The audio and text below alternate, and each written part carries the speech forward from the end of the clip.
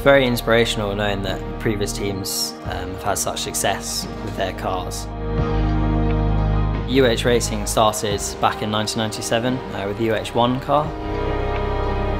Obviously the resources they had at the time were very different, but a lot of their designs have fundamentally been carried over through the years, and we develop and refine them, and that's what's on the car today. We wouldn't be who we are without them. All that hard work that they put in has helped us here today. We're currently working on UH20, University's 24th car, and we're really looking to build on some of the strengths and the positives we've come out from the last 4 or 5 years of cars. And the team this year has really allowed us to do that. With so many varied strengths throughout the cohort, we've really managed to push the boundaries this year and try things we've not perhaps done before, and it should really result in a fantastic finish at competition.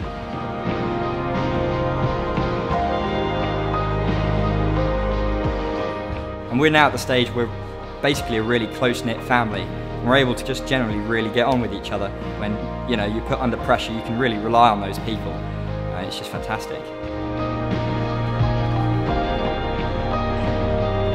Everyone brings in their own ideas and their own innovations.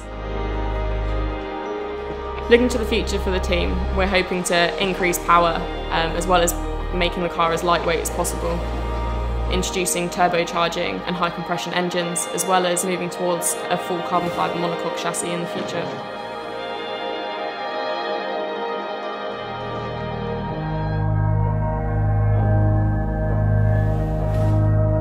There's so many options and possibilities that come from being part of the team.